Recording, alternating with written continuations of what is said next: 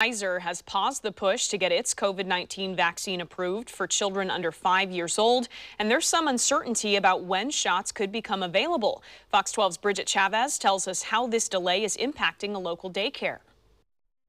Pfizer has put the brakes on getting emergency use authorization from the FDA for its COVID-19 vaccine for those under the age of 5. Mary Kiter of Mary's Little Lambs Childcare says, unfortunately, this will likely cause more children to have to miss school. That would be the frustrating part. If the child has a positive exposure back to back, that's 20 days that they have to stay in quarantine. So versus if they're vaccinated, they wouldn't have to quarantine. Kiter says she understands why the FDA is delaying approval, but says she hopes it won't be much longer. I respect my family's choices to have their kids vaccinated or not, but I mean, it would definitely make things a lot smoother if the child is vaccinated, in regards to if, parents don't have to take time off work or, their child has to be excluded from school.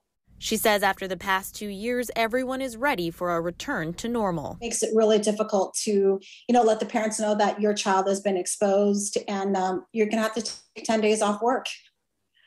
I mean, it's definitely frustrating for both us as a school and for the parents. And she's hopeful approval will come in the next few months. We're optimistically cautious moving through this surge right now.